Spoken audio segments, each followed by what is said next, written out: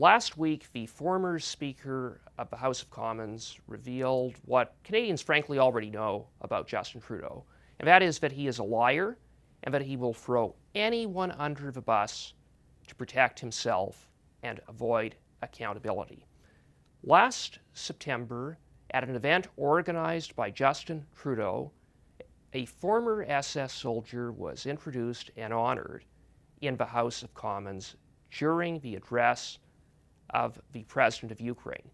Even though this was Justin Trudeau's event, he claimed somehow that he had no idea and that his office was not responsible for the vetting of a guest who turned out to be a former SS soldier.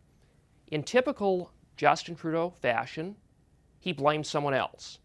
In this instance, he threw the then Speaker, now former Speaker, under the bus, who resigned on the orders of Justin Trudeau.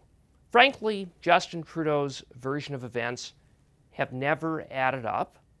And last week, in the interview given by the former Speaker, he said that, in fact, Justin Trudeau's office plays a major role in the vetting of guests for major events like that of an address by the President of Ukraine before Canada's Parliament. Normally it goes to the Prime Minister's office and they go through it with a fine-tooth comb, and then the invitation goes out from protocol. Indeed, according to the former Speaker, Justin Trudeau's office vets guests with what he characterized as a fine-tooth comb.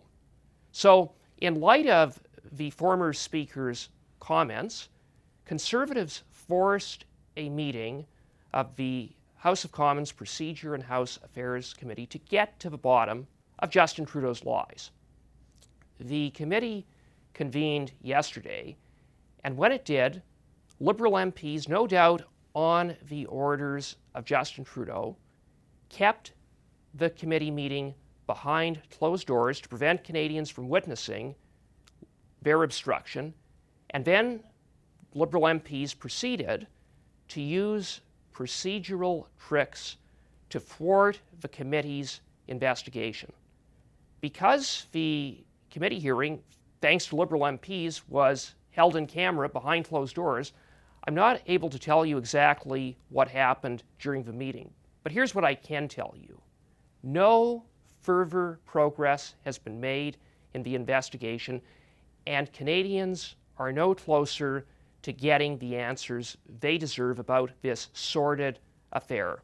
Liberal MPs are desperate to cover up why it is that under Justin Trudeau's watch, a former SS soldier was introduced and honored in Canada's Parliament. But at the end of the day, it was Justin Trudeau's event, it was Justin Trudeau's failure, and it is ultimately Justin Trudeau's responsibility. So, no matter what procedural tricks the Liberals throw at us in the coming days and weeks, here's what I can assure you. That is that Conservatives will continue to demand accountability in the face of Liberal obstruction. Canadians deserve answers, and they deserve to have the assurance that this type of colossal international embarrassment that happened under Justin Trudeau's watch will never happen again.